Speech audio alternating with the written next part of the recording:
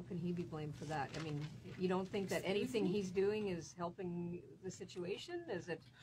Is he an improvement over Stephen Harper? I mean, what talk about his record? Is it? Excuse me, did I just hear you correctly? How can he be blamed for that? No. Excuse me. Excuse me. Right Don't now, speak to us that way. Stop right now. You do not speak to us that way. We are human beings. And the way that you're speaking to us is not acceptable. You are not. No, stop it. Stop it right now. We don't want you here. Can you please leave? Step out. Step out. Step out. No. Then I don't want to hear from you. You have no right. You don't speak to us like that. Very simple question. Can I have an answer? And this is the problem, the way you communicate. I'm not insinuating anything. I'm looking for information. I'm not going to argue with you. I'm not arguing either. No, stop. Stop. You need to stop. I'm only You need to you stop. Stop. Kipishi. You don't do that. Mona kanduene mitin chamane na miyak. Asha weshkat kitush chamane na minan. Kikishchakash kohono e mane na miyak. Tabrishkoch e kain inuyak. Ekwan e ispanik. Ekwan magamosha go me tahtago siyak. Tabrishkoch e kikishchakakipat siyak. You're a guest here. And you don't even know how to speak to us. You don't even recognize the tone in your voice and your delivery. And no, you're done. You're done. Next question. I'll re-ask Julie's question. How do you think? You want to re-ask? Yes. How do you think? You better be respectful. I'm being totally respectful. I'm asking how Justin Trudeau's record compared to Stephen Harper's record. Do you think he's improved the situation? I think that's what Julie was asking. We have a holistic genocide happening here.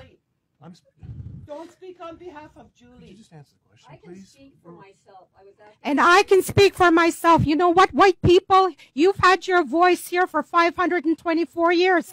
524 years you've been visible, white lady. You've been visible for 524 years. Look how fast your white man comes and steps up for you.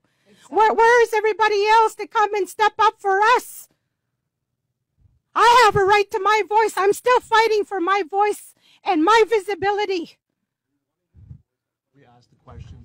And I'm telling you right now, there has been 524 years of holistic genocide on Turtle Island. We're the ones that are dying. It's not you that is dying.